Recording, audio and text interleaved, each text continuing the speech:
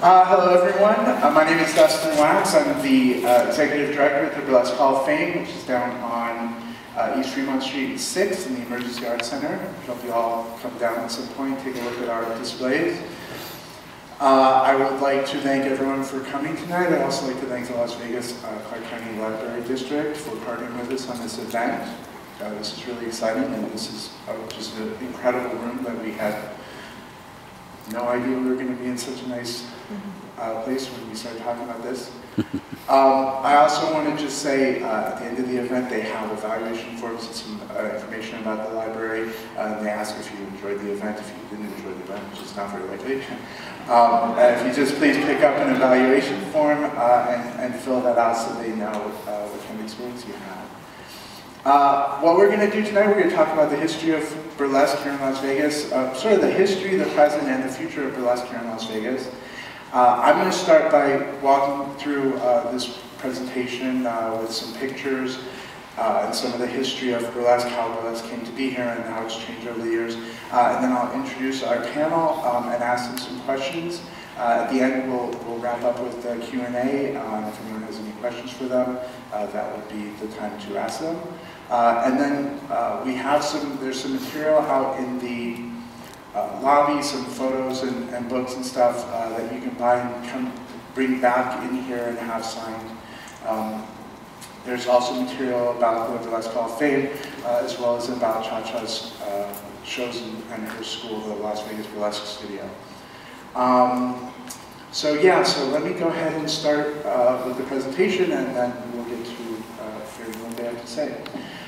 So, burlesque here in Las Vegas, as far as documented burlesque, there may have been the random person here off and on during the sort of war years and whatnot, but burlesque as part of modern Las Vegas starts with the Minskys. The Minskys were the big burlesque family. The Minskys and the Ziegfeld were the big burlesque families back east. And burlesque was basically shut down in New York by Mayor LaGuardia. And the Minskys particularly felt the pressure. Excuse me, some of them, they had theaters in some other cities, but basically the Minskys moved out of burlesque after the war, essentially. And Harold Minsky, who was the adopted son of Harold Minsky, who was one of the original Minsky brothers, Harold came out in 1952 and started the show at the Dunes, which was the first topless revue in town, and the first of the sort of what would become the tradition of Las Vegas production shows. Well, here I have that. There he is with, I'm sorry, my notes I printed way too small, so I may have to. That's songwriter Sammy Kahn and showgirl Maureen Kelly. And Minsky started at the Dunes, but he'd bring shows to the Silver Slipper, the Aladdin and the Thunderbird over the next 20, 30 odd years. Here's Naja Karamuru in one of the shows at the Dunes. Here's some of the comics. The comics were a big part of, had always been a big part of burlesque and became a big part of the Minsky's Follies out here as well. I don't know if I can read that. It's Dick Dana, Javin Jensen, Eddie Lynch, who was the manager of the Follies there in the middle, Joe Rita and Tommy Raft. Betty Figler and the cast of Minsky Follies. So this is sort of a sense of, it gives you a taste of what the shows were like in the 50s. This became pretty popular, and very quickly other shows started popping up. The Sands had the Ziegfeld Follies, bringing in the Minsky rival name. The El Rancho started, had Lili St, or in-resident performer. This is one of their postcards. You see she was so sort of closely associated with them that she became associated with them as part of their postcards and their imagery.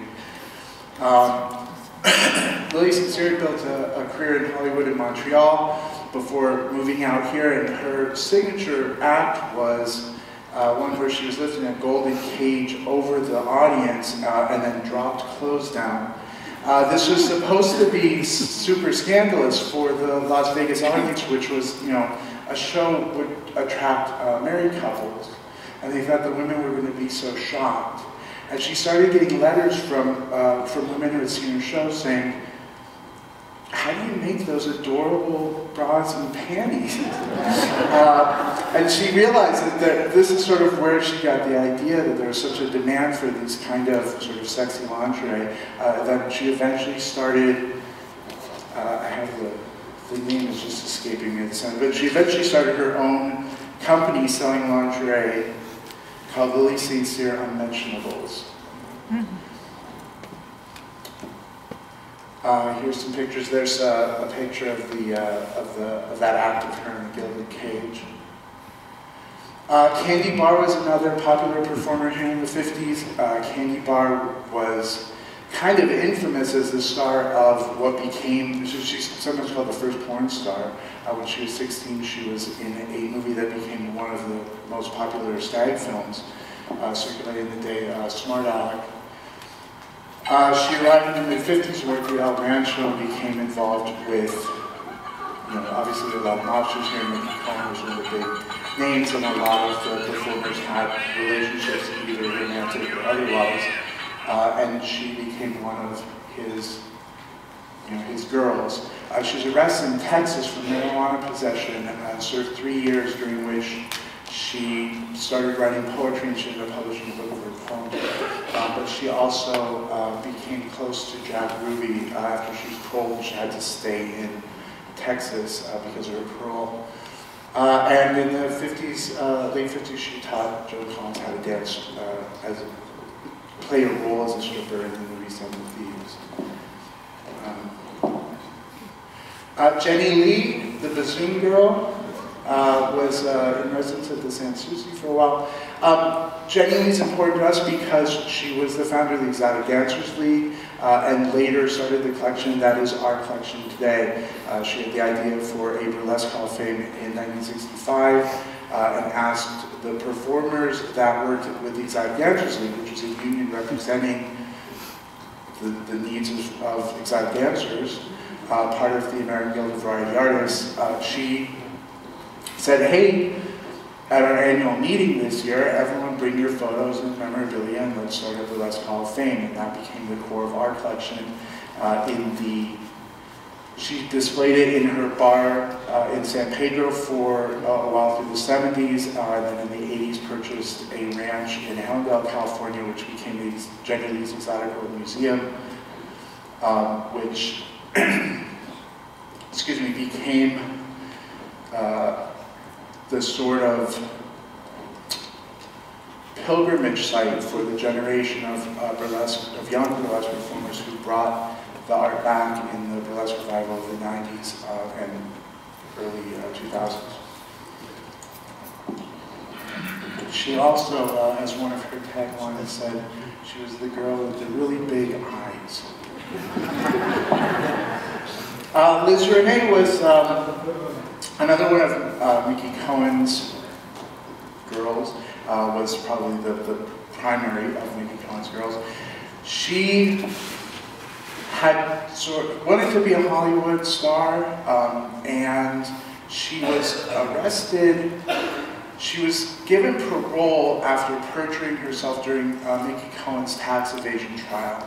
And then she violated the parole and ended up serving time for that, and at the end of the 50s, and that basically wrecked her clean, wholesome image for Hollywood. And so she became,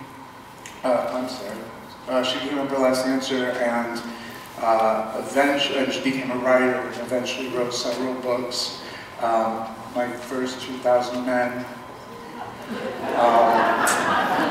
How to Attract Men, and then in the 70s she was in the John Waters film Desperate Living, which gave her sort of a new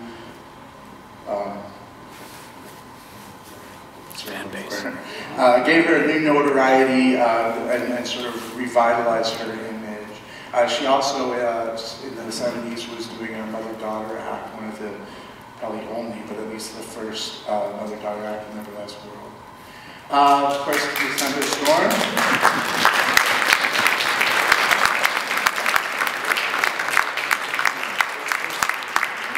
I'm going to let Tempest talk a little bit about herself later. This is a picture with the producer Maynard Sloat, who was at the Tropicana for many years.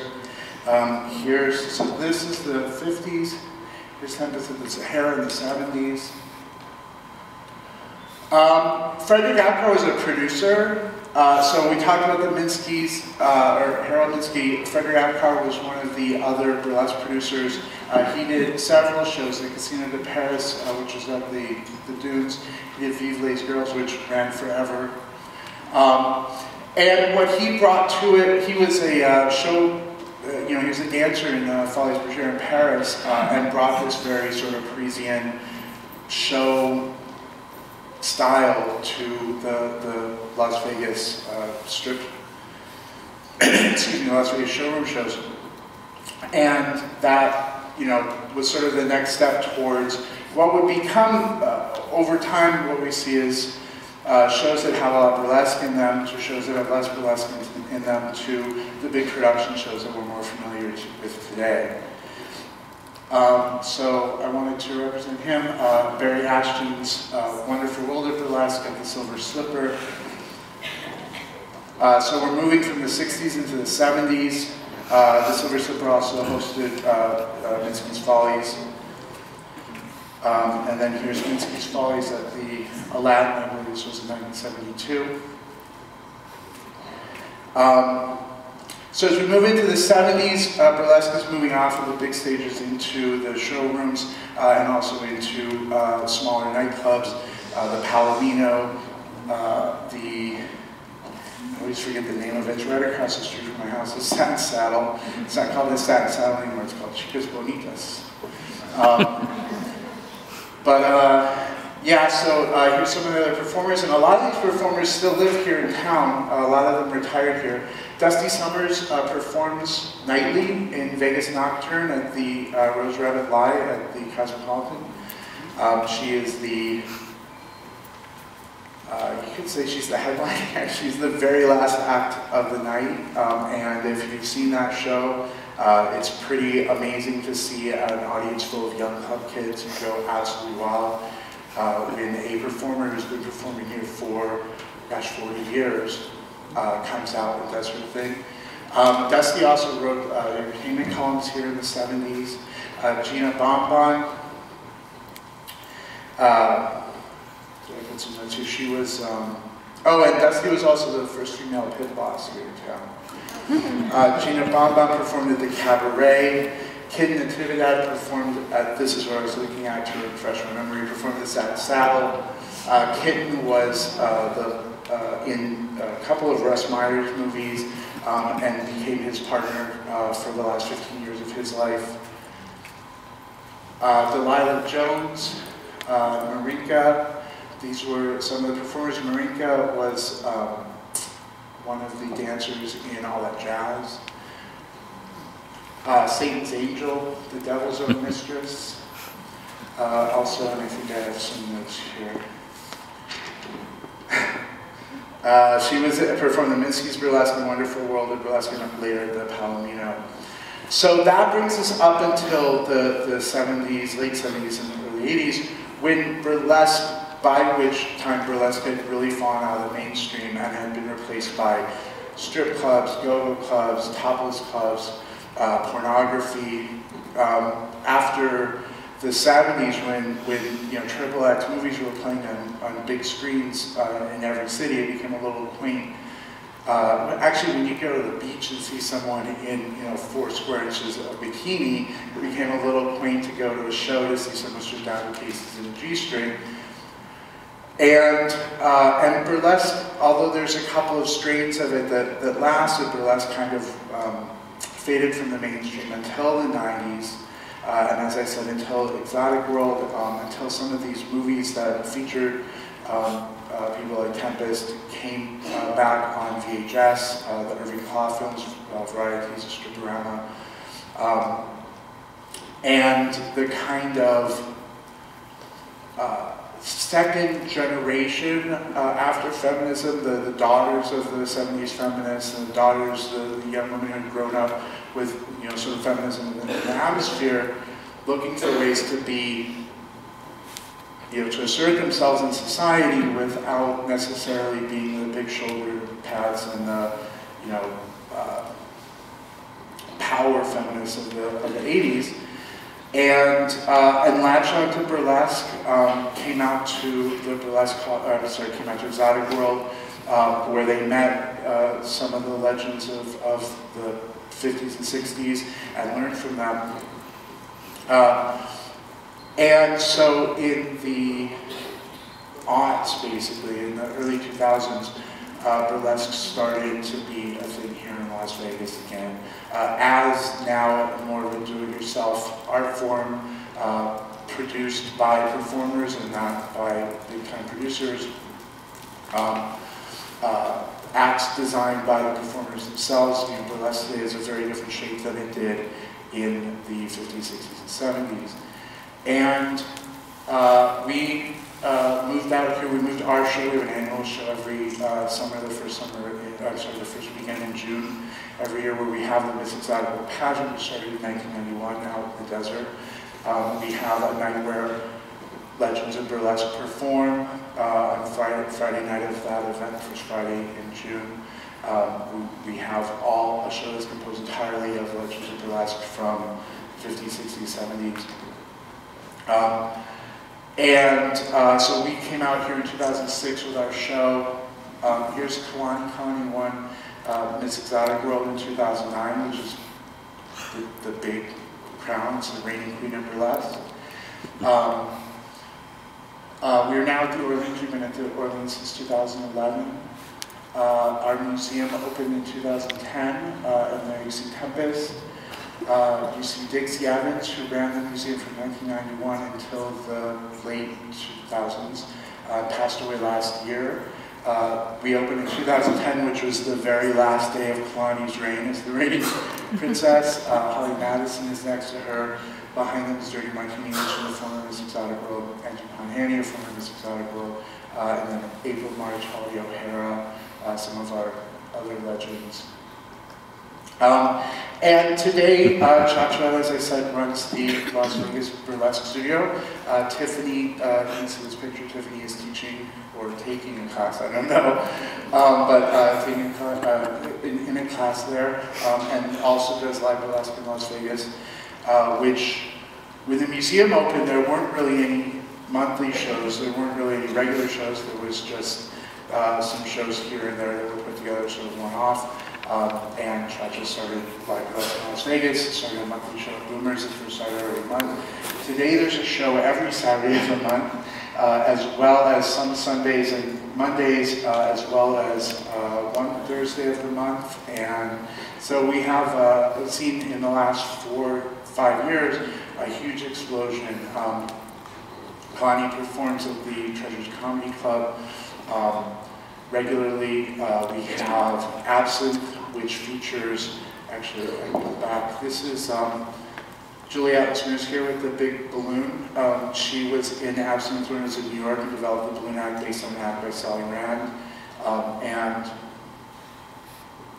So that's one of the acts that's in Absinthe today. I already mentioned Vegas Nocturne. Some of you may have seen an article on Zombie Burlesque last week in the Weekly.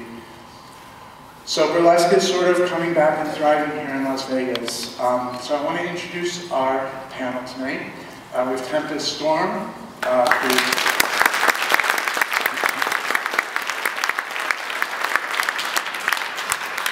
started performing here in the 1950s and performed here until like 4 years ago. Tiffany Carter.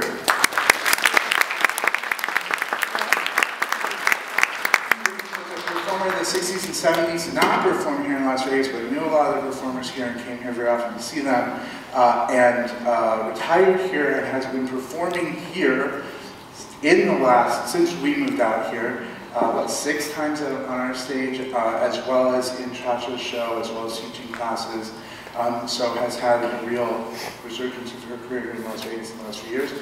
Kalani Kokonuts, as I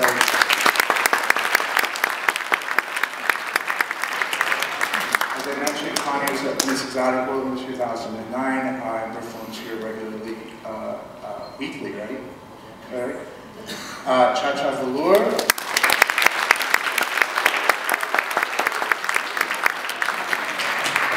Comes with her home dog pound. The producer of Live Burlesque in Las Vegas, which is the monthly show I just mentioned, and the headmistress of the Vegas Burlesque Studio, and Haute Couture.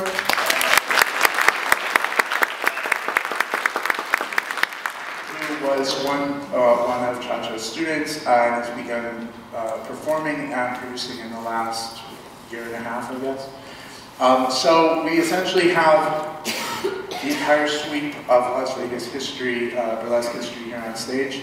And I'm going to ask them a few questions, and then, like I said, we will move on and you guys can ask your own questions. So Tempest, I'm going to start with you. I'm actually going to sit down for this part now that I don't have to see the screen anymore.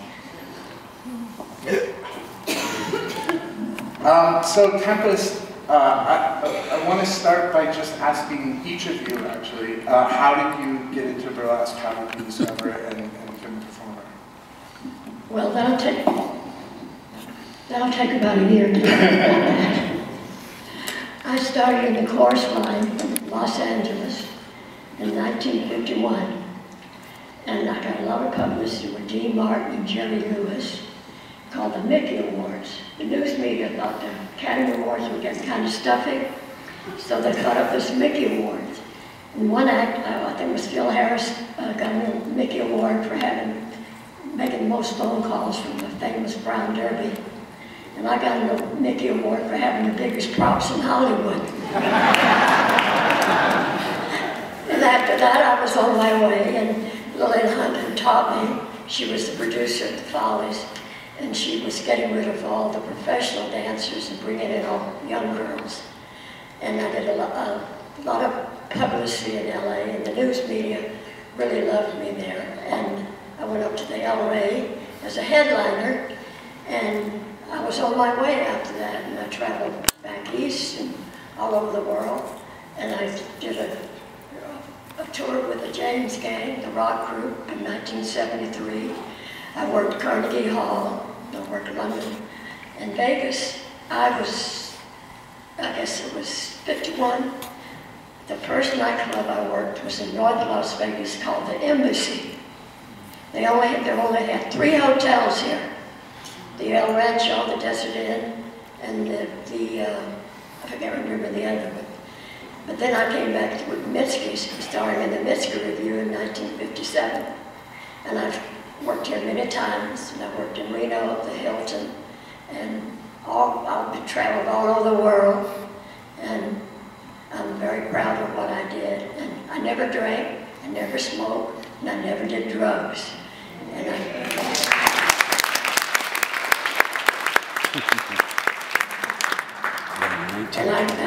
I watched my diet. I have a birth certificate. Because I didn't want to ever get heavy. People accuse me, oh, she must have weighed 165 when she first started. I don't know about that. But anyway, I live in Las Vegas now, and I'm getting ready to go on a tour, make appearances. One in Kansas City. The last time I was there, I made an appearance with Walter Cronkite. That was legit. They had redone the Folly Theater, which used to be a burlesque theater, and they had a legit show opening with a couple of actors, and of course Walter was from Kansas City, so we were the host and the host, and it was great. I have great memories, and I'm still dropping my veils, and I will not give up.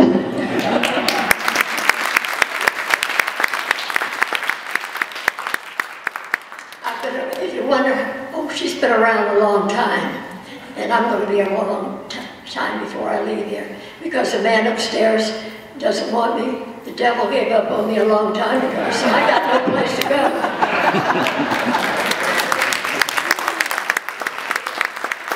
I love you all. So Tiffany, you want to tell us how you got into burlesque and a little bit about your career? What? how you got into burlesque and a little bit about your career. I started dancing as a little girl. I took a lot of classes, tap, ballet, jazz, so I never had any doubt in my mind that I wanted to be a dancer somewhere, someday, and on stage. So in the late 60s, I snuck out and did a go-go dancing for a little bit until my husband caught me. So I did that for a little while, but I never forgot the dream of wanting to be on a stage or dance somewhere.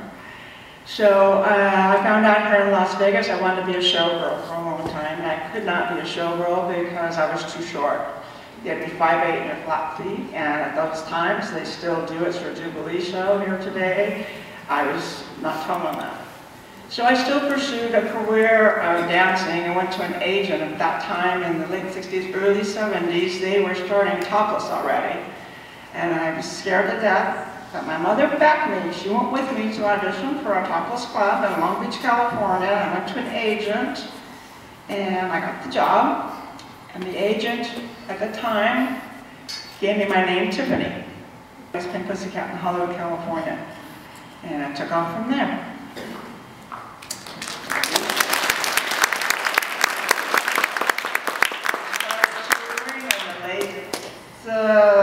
Early 73, around 73, I started touring, and I knew Kit Natividad. She lived in Hollywood, and I found out who her agent was, and I hit the road. And in 1975, she crowned me Miss Universe. She was the 2 years previous, so that instantly made me a headliner, and I worked all over the United States, Canada, and toured in Japan as well. Well, I started my burlesque career actually as a stripper and underage in a club in Anchorage, Alaska, and mostly because I needed the money.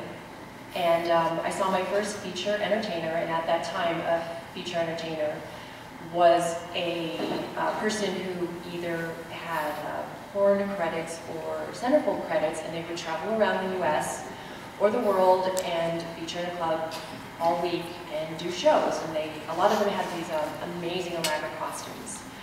So as a regular floor stripper, I saw my first feature entertainer, and after that I was just smitten with performing, and I started making my own costumes. And second I turned 21, I had a truck, little truck, and I packed all my costumes, nothing else because only the costumes fit in the back of my truck, drove down to Alcan with my mom all the way to California to Nevada and started dancing at the Palomino, like the rest of the ladies have performed it. And we did all of our shows, 4 shows a night downstairs, and it was a wonderful, wonderful experience.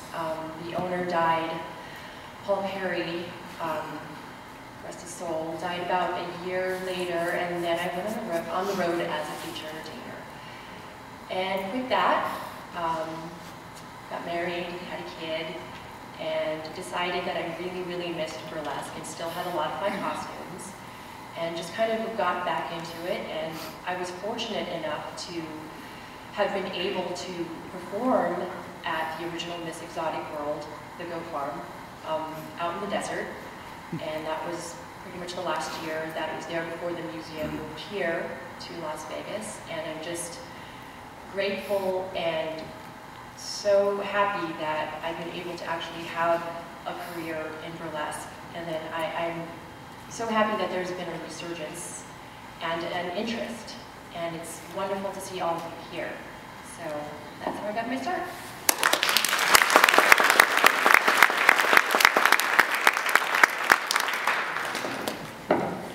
So I got my start. There was an ad on MySpace when people still used MySpace. I just moved to Las Vegas. Actually what I do for my day job is I'm a registered nurse, and I work for an agency that was sending me around the country, and I was filling in for hospitals that needed some extra staff. So I came here on a travel contract, and I started playing roller derby, got injured, and was looking for something to do. And so then on MySpace, a little ad came up that there was a local burlesque troupe looking for auditions. And I went to the audition, and they took me in. And this was the early-ish 2000s. And that sort of started. It started as a hobby, just something fun to do with some girlfriends, and then over the last bunch of years, it's become a lot more than a hobby. Really become almost a profession for me. So yeah, thank you, MySpace. Yeah. I also met my husband on MySpace. So yeah, so it started as a hobby, and then, you know, the little group I was with, I started being more aware that burlesque was happening outside of Las Vegas, and I met people in other cities, and I would go perform in other cities, and there's this whole thing that exists called the Burlesque Festival Circuit. There's shows you apply to, and if you get in, you can go perform. Sometimes they're competitions, sometimes they're not. So I was getting into festivals, I was going, I won a couple things here and there. Sort of got a name for myself within the newer burlesque. And the rest of the girls in the troupe didn't really have the same vision or direction that I wanted to in burlesque. They were very against teaching other people, newer girls, how to perform, or encouraging other troupes to start up. They were very much sort of a negative first experience for me. And I always had this vision, well, like, there should just be this ginormous burlesque world in Las Vegas of all these women and men.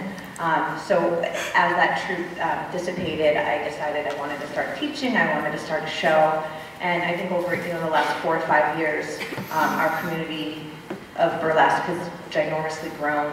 And I want to say that it's probably for me, mostly, partly, which is kind of cool, from the school and the show.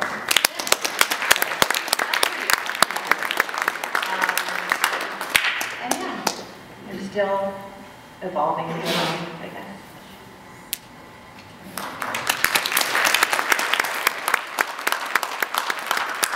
Hi everyone.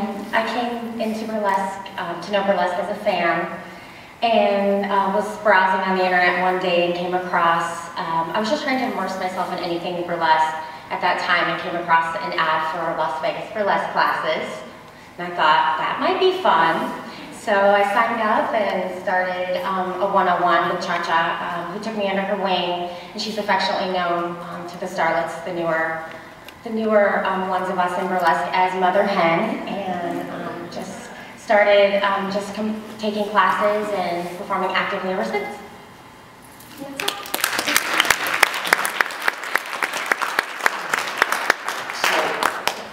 Tempest and Tiffany, I want to ask you both, what was burlesque like for you? You know, the first time you saw a show? Well, I had a production of it, choreographed for me. I had 2 male dancers in the act with me. And Rancho, who was a columnist, very famous, and he said, by a small margin, I barely keep from making the land room at the Dunes of Mirage. It was a little risque, but very classy. I always made it, you know. But in those days, it was absolutely wonderful. Everybody dressed. Now we got the jean brigade going through here now. Anyway, it was wonderful. And as I said, I worked at that small nightclub, so I saw Las Vegas grow up. There was only 3 hotels. And then I worked the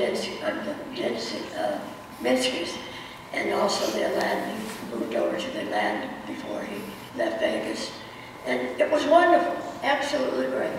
Production numbers, beautiful. Audience, fabulous. And I imagine with so many entertainers here, the audiences must have been just a who's who of different people, right? You're right, you're absolutely right.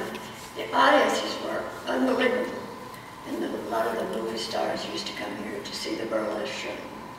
And Sally Rand was here, Lili was here, and I was here. So it was wonderful, and I really miss it. So it's a little bit different today. So, but I always did a class act. I never did anything vulgar. Lili St there was absolutely, she's the first one that I saw in burlesque. And I thought she was classy, and I thought if I could be classy like that, I'll go into the business. So she was a great friend also. She was kind of upset about me in the beginning. Some girl was taking off her costume, and she, instead of snaps, she had pins, and she was dropping them on the stage instead of throwing them in the wings. And Lili was doing a barefoot number, and she was stepping on them. And I got accused of it. I said, I beg your pardon, I have snaps or hooks on my costumes. But Lili didn't like me for some reason in those days. Well, she's doing this. Well, she's doing her arms the way I'm doing, you know. So I became angry, and I said to Lili, I said, get me the hell out of here and send me someplace else because I don't like that woman. So she sent me up to the Alright Theater, and but before I left, they brought Lili, and she followed me in. And so went backstage. I thought, well, she may not talk to me. But anyway, she says, hi, Tempest. She says, I knew you were going to be a big star when I met you. I said, is that why you bitched about me all the time? and we became great friends before she passed away. She was an angel, absolutely terrific. And Tempest, you started coming out here in the late 60s and early 70s, and what was it like and how it changed from? What was it? I'm sorry. Did I say Tempest? I'm sorry. When I started in the late 60s, there was topless going on, of course, and then in the early 70s, a lot of places started going totally nude, so things changed drastically. Of course, the late 60s, a lot of eras got changed also to the styles. We were wearing more pants outfits instead of just straight gowns, so our styles changed. We changed up and did a lot of different type of shows. I was fortunate to become a member of one of the show we did on Losers, Los Angeles, where I still have big friends today that are going to perform for Burlesque Hall of Fame, thank goodness. Anyway, we did a pattern after the Crazy Horse Saloon Paris show. And so it was the first time I got to perform with group and duo numbers, as well as we had our individual acts. And from there is when I left and hit the road, because in total nudity started. Los Angeles area, some days you would have alcohol and some days you wouldn't. It depended on the law, what side of the street you were on, and what was changing. So things were changing a lot, you know. The movie stars, though, came in to the Pink Pussycat and the Losers as well. We used to see Johnny Carson and his writers a lot, Bob Holt, Glenn Ford. I could go on, and people I waited on, as well as a cocktail waitress there. So we saw and met a lot of great people in the Hollywood area then. So by the time I hit the road, of course, everything was pretty much totally nude. Now, there were some different laws in different parts of the United States you traveled. So when I got to some of these places, a couple of places, I had to put on pasties. And I had never heard or seen a pasty in my life. I was like, what are these things? And I remember having to put these things on and go along, and that was very uncomfortable for me. And pulling it off was the worst thing I thought. So I never did become what's popular today. They've brought back the pasties and the tassel twirling and all that is very popular today. But in my era, we didn't do that. And so I wore pasties only a couple of times. And then when the Miss Nude Universe that I won pageant was in Toronto, Canada, because they were banned in Boston and other places because of being totally nude. So they had to find a place to put on that pageant. So things changed drastically from, I was fortunate enough to still be on the road when Tempest and Blaze Star and people like that were still performing before everything changed so much. So I got to see Blaze Star at one point when I was working in Detroit and left the theater I worked in between to see her show. I followed Tempest many, many places, but I actually never really got to meet her until I came to Las Vegas for the first year in 2006. So things had changed drastically, and it went on from there. And of course, back in that era, when I left the business in the late 80s, things were changing even more. But at that time, we couldn't hire anyone. Like today, they have tattoos or different things on their bodies. But those days, we couldn't even hire anyone like that. Back in our day, you had to have that perfect body. Today, a lot of that has changed. And that's a good thing, I think, for a lot of the girls. It gives us more opportunity and other people to see everyone is beautiful in one way or another. And so for these girls to be able to perform, it gives them confidence in their life, and it's changed for the better as far as I'm concerned when it comes to that. So it's gone on to new burlesque, which they'll explain to you more about, but the music changed, the styles of clothing changed, and a lot of our acts changed a lot from there to our. For instance, I did a cat act. I did a Raggedy Ann doll, like a puppet that came to life. I did a bathtub act. I did kind of a Jean Harlow type act. And right before I left the business, I was putting together a show for a saloon girl. So we did several different types of shows, and I would do different shows depending on what my audience was like and how big the crowd was in the evening, depending on what place I was working. And I was one of the first ones to come out with some lighting on my costume when I was a cat. Remember, I had some lights put on my fingers, and a really good friend of mine that was an engineer designed these special gloves for me with vitamin dials on my fingers. I have a switch here to switch off and on, like claws on my hands. So, in that years, they didn't see many lights or anything like that, so that was a big talked about part of my show at the time, and my cat show. So I brought it back a couple of years ago, and I decided to light up my whiskers this time instead. So from there, it changed a lot. And then when I left the business, of course, in the late 80s, I was running a nightclub in Los Angeles. It was starting to become the private dancing and the pole dancing thing, which wasn't anything we didn't know. So it really changed after that. Kalani, I'm going to ask you a slightly different question. When you came down here, in the 90s, there wasn't really any sort of burlesque. There was, you talk about the feature dance a little. So what were your inspirations, and how did you sort of discover that community? Well, actually, at the time when I had first come to Las Vegas, I was sort of at the tail end of technically what was still burlesque. And it's quite an interesting progression here, because in the 90s, we did smoke and drink and do drugs, and we were totally nude. So, but we were very, very covered on stage, and there was kind of was a handful of us that were sort of still around and didn't know where to be. I think some of us just went into feature entertaining. And we just kind of either hibernated for a little while till the resurgence sort of came back. And it was I don't know, it was just kind of like maybe a dark time for burlesque, because it had died, I would say, at that time. But then just give it, I would say maybe 4 or 5 years later, it sort of had a new revival. So coming out of feature entertaining, it was really, really nice to not have to be nude anymore and go into burlesque and be able to perform a real show. Because what you understand is when you're in a gentleman's club, they don't really want to watch you for 25 minutes take your bra off. So no one has the patience for that, because they just don't. So it was really, really nice to be able to be creative again and to be able to do something really beautiful again. So that's how it was. And Cha Cha,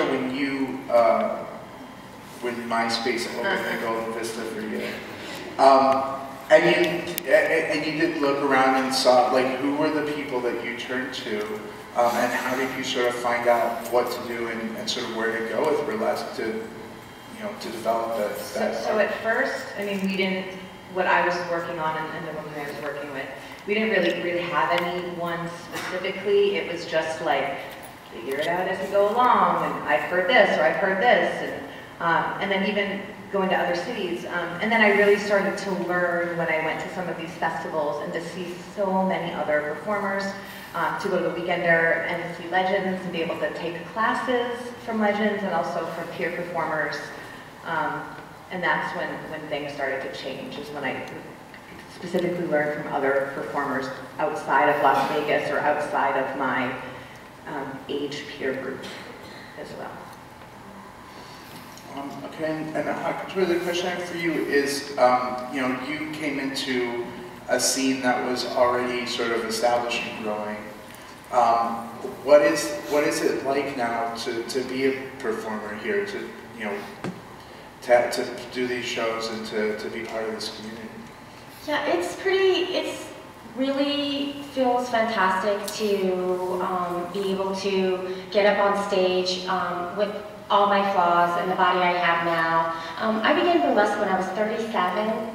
So I didn't come into it as, you know, somebody, as a young performer just coming out to Las Vegas to be a showgirl. It gave me a chance to be creative, like Kalani, and to work at, I got a job at the Burlesque Hall of Fame Museum, where I got to talk about legends every day in the exotic world and pioneers like Cha Cha. And it's just, it's an amazing feeling to feel that you're kind of on the breaking point of this, you know, even though the resurgence has been back for a while, that, you know, you're kind of a part of pushing it forward. And so it's great to be able to perform and to be able to perform freely and to be creative and to have a creative outlet and to feel good about myself as a woman and feel empowered. And those are all the things that I got from becoming a performer in burlesque here in Las Vegas. Okay, and then this will be the last question, and then I'll open up for everyone. I want to ask each of you, what was your favorite moment in burlesque, whether that's a funny story or a, you know, sort of peak moment of your career or whatever? And Tempest, I guess we'll start with you. The famous place that I appeared was Carnegie Hall. That was one of the highlights of my career. And also I toured with a rock group called James Gang, 6 weeks, one-nighters. And I said to the guys, I said, how the hell do you do this every night, one after the other? But it was fun. And we played Carnegie Hall. That was one of the highlights. And I worked in London.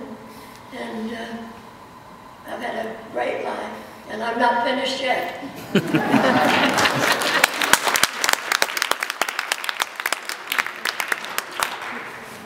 For me, I left in '89, and like Kalani was saying, it had died, but we thought it died. I did anyway. And in 2006, I came to Las Vegas with a friend to see what was going on with this Miss Exotic world they were bringing into town, and I was amazed to see that it was still alive and that these younger girls were doing the old beautiful classic burlesque that we used to do, and the beautiful costumes and everything.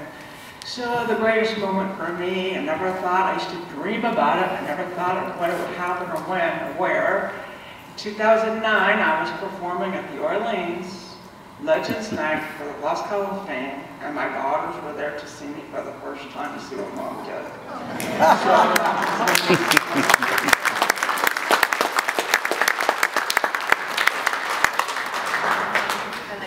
Of course, when I won the Burlesque Hall of Fame Miss Exotic World competition in 2009, that was a highlight because it basically reinforced everything that I was doing. But I have to say, honestly, the biggest highlight of my burlesque career is when, I don't know, at the age of 41, after almost 20 years of performing, my mother finally came to see me perform in Absinthe because she had been really, really upset about my career this whole time. And after that, she just looked at me a little differently, and it was really, really nice just to have her come to the one and only show that she came to. But yeah, I feel validated.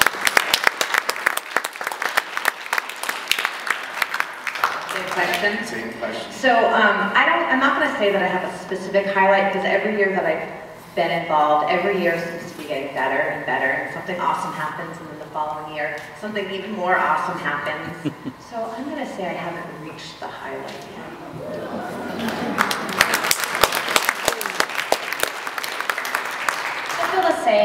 I hope I have many highlights to come. One of the highlights is just being asked to be here with all these, beautiful people and, these great people, because there's so many wonderful performers in Las Vegas. And if you ever have a chance to come and see a local show, please do, because these girls are putting, and gentlemen are putting their hearts out, and putting all their creativity, and they're a great value, and it's a beautiful art, and I'm hoping I have many highlights in my burlesque career.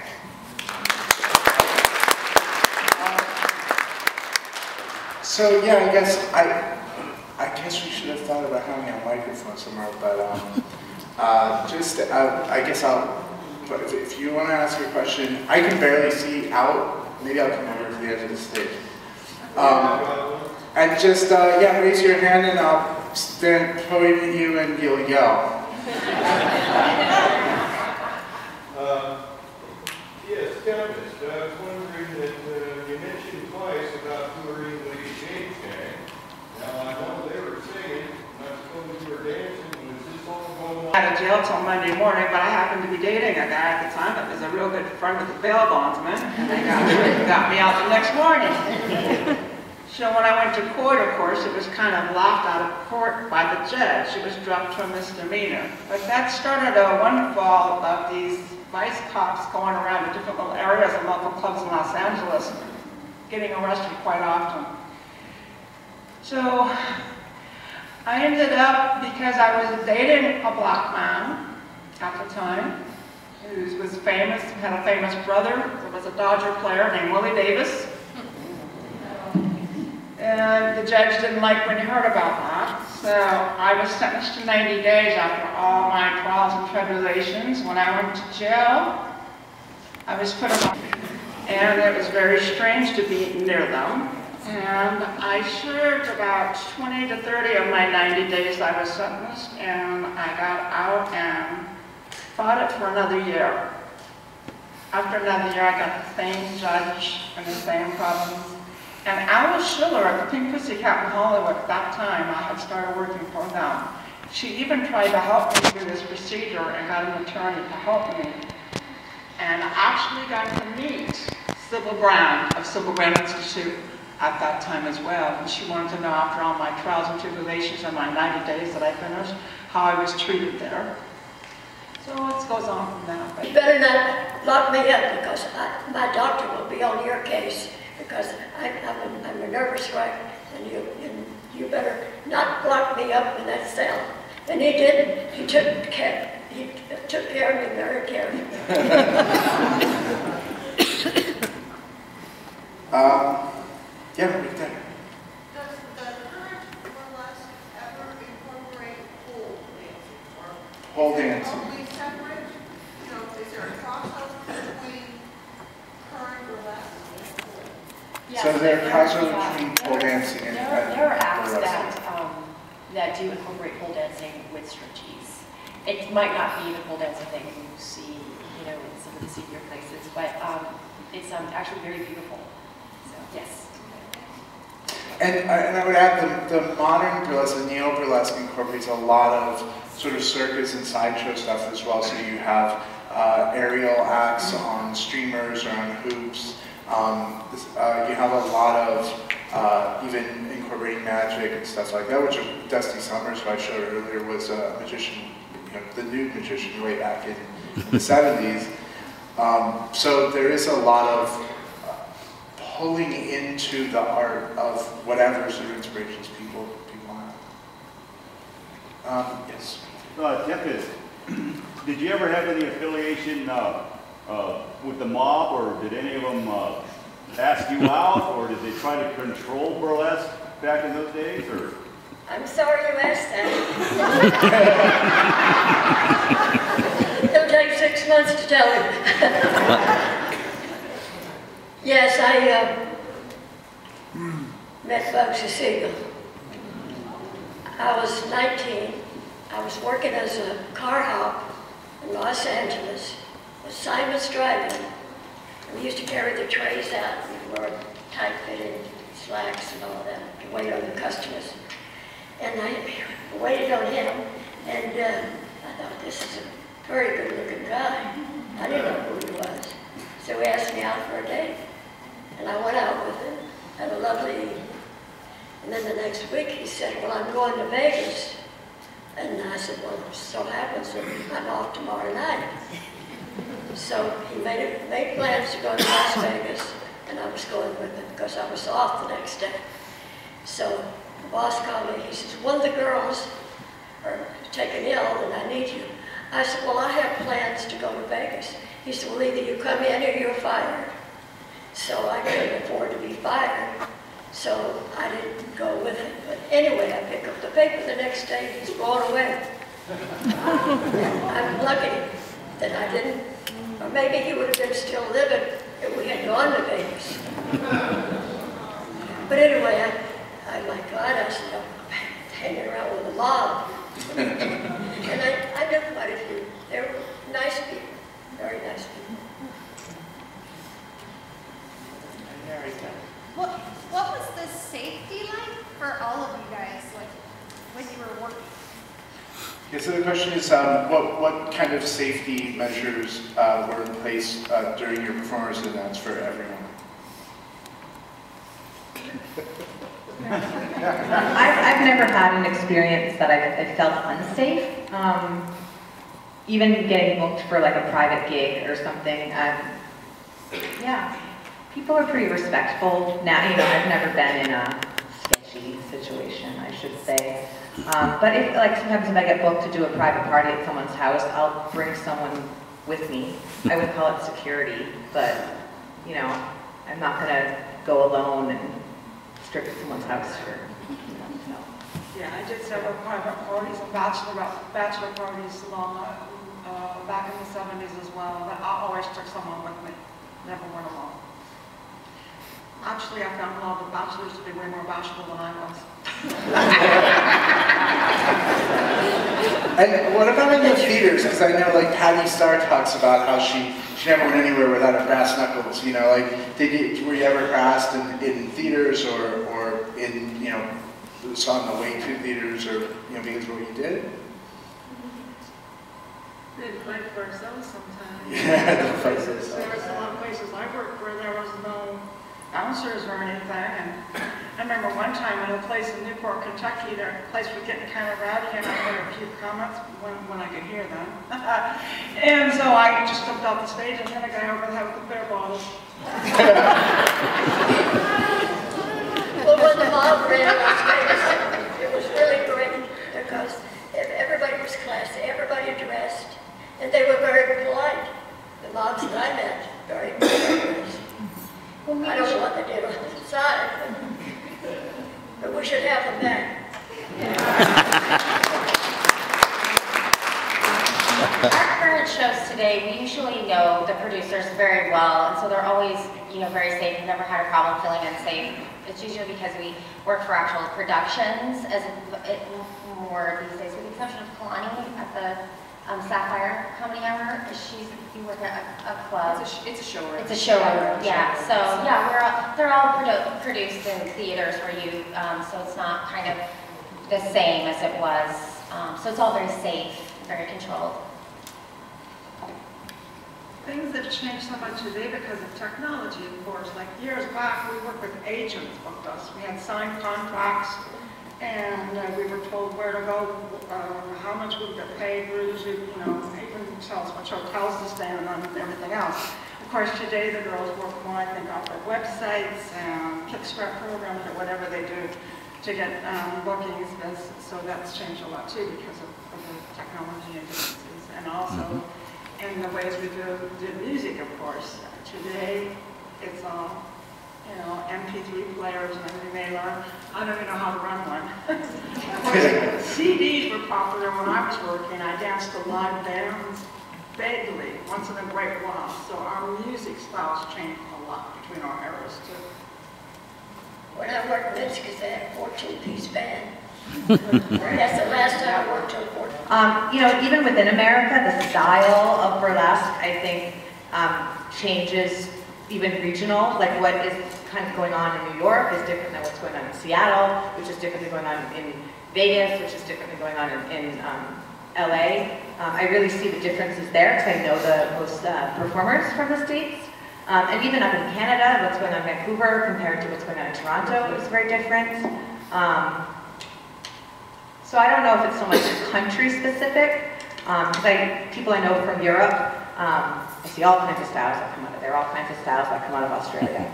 So I'm sure it's the same. I know Tiffany, I think, mentioned that you had traveled to Japan to perform at one point. Tiffany, she asked about you traveling to Japan. Well, that when you performed in Japan. What about it? It wasn't. There was a lot of hostesses that worked from all over the world would work these clubs. And I was only there for a month because that's a long story. I was married to a Japanese for a very short time. I got it.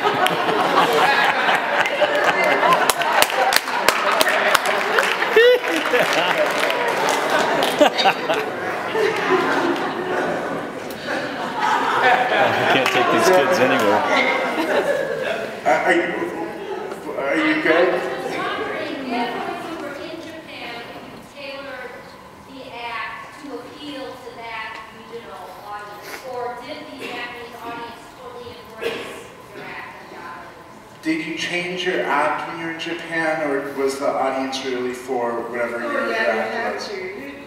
They had the variety shows there. They would have a bit of a showgirl type thing, more or less, and just you had to calm down because those years in Japan, even the Playboy magazines, they had the bottoms and tops covered. They weren't allowed to see that in their magazines even. So yeah, it was way different then. And you couldn't take a top or anything. So you just basically performed and danced, and then they would have a singer. They would have a singer and like a variety show. The ball is back. So there's a question up here, and then in the back, and then here in front of her. Are we going to see an example of some of the dance tonight? I don't think we're going to see an example of some of the dance tonight, but I will tell you where you can see all these performers before we leave. Yes? To Tiffany and Tempest, do you recall when Burlesque hit the U.S. and what your reaction was? Were you already stripping? When Burlesque hit U.S.? Well, it's my understanding Burlesque came from the U.K. to U.S., so I have... Yeah, it was quite a bit earlier. By the time they were I'm not referring to when they were alive. 1860. So what was their reaction when Burlesque started turning stripping different? So the question is, what was your reaction as Burlesque started turning into stripping and started changing into the gentlemen's clubs? Taking everything on. Yeah. I thought it was a bad deal.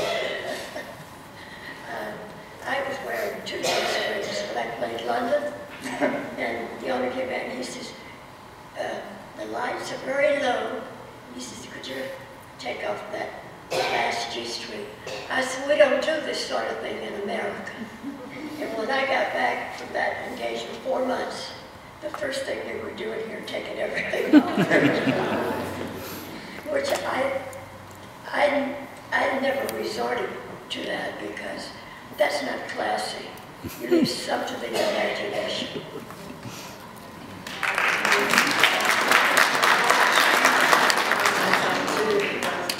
I felt totally new that way. So I used to wear a waist chain or some little thing too, a little trinket that I would. Or after going totally new, actually we put a negligee on and camouflage on a lot and spin in a negligee or something like that. But of course when you're doing a back-to-back, you get totally nude, you just play around with bubbles and stuff in the bathtub as well. And then of course I would get out and actually dry myself off and play around with a towel around. So it depends what show you were doing. I played with feathers. I want to take this last one off. Yes, for the ladies that are part of the revival of the neo-burlesque, and Cha Cha, you spoke to the differences around the country you see. Can you articulate what you think makes burlesque as opposed to stripping or something like that? Why is it still burlesque? The intention of the performer. So in a strip club, your intention is sexual gratification to your audience member. It's more like a service. In burlesque, I don't want someone, someone might get a hard on in the audience, but that's not my goal. My goal is more to be entertaining and maybe be, sex is definitely involved, but more to make fun of sex or to be cheeky about it. But that's the way burlesque sort of always has been. It's never been over-sexualized. The term itself means to make fun of or be an exaggerated character of. I think that strip club stripping is absolutely fine. There's a whole debate within the new neo-burlesque as people say, well, I'm not a stripper. And I don't agree with that. I think when people do say that, it's disrespectful to burlesque that came before us, because it's not like there was burlesque and strip clubs, back in the day.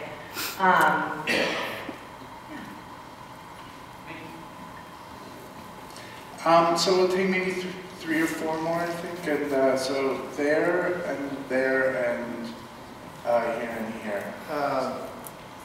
I'm curious of the El Natural to the silicone. What are you curious about exactly? I'm about 70% so.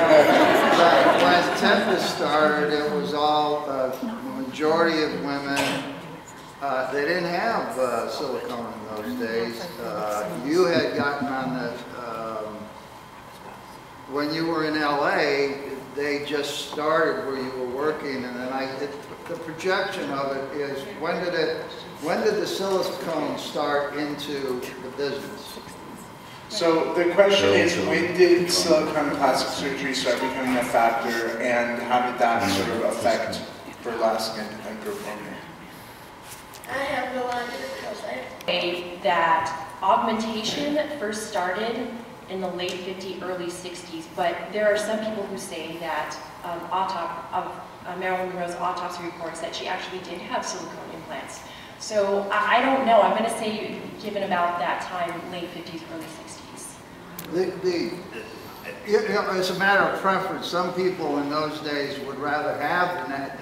I guess my question is there more preference for the silicone, or is there more preference for the natural? Well, having, as a performer, yeah, it would be great if I looked like Tempest Storm, but not all of us do. So they went and got plastic surgery. Yes. In the era, of course, when I started too, it totally topless. Of course, the bigger boobs, the better, of course. So a lot of us did things to our breasts that were crazy, and I went through a lot of problems with what I did to mine. It's a long story, but today I'm naturally what I have is me, and so is everything else parts of me. But there are people, yes, that went way too far with it, and they went through a lot of tragedies, and there's girls that I even know that some in the past died from it. So it depends, but yeah, it was being done way back. I'm sure, The question is directed toward Tempest and Tiffany.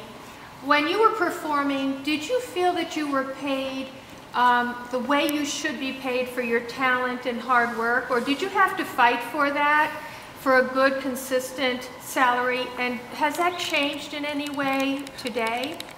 So did you feel that you were paid well according to your work, or did you have to fight to be paid well? Did you feel like you were paid well?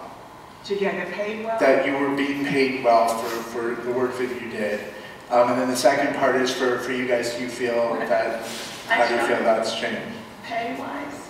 Yeah. I got started off at a certain salary. Like I say, I went through an agent.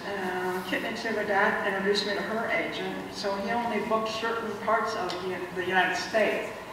But I had a contract signed, and then of course, when you want a title like a Mr. Universe that I did, it doubled my salary, and of course it got me a lot more bookings, and my salary went way up.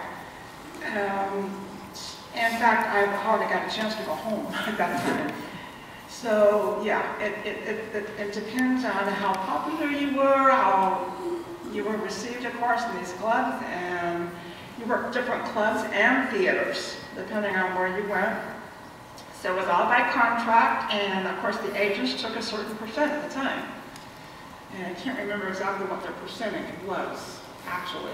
I don't have any old contracts on me, so.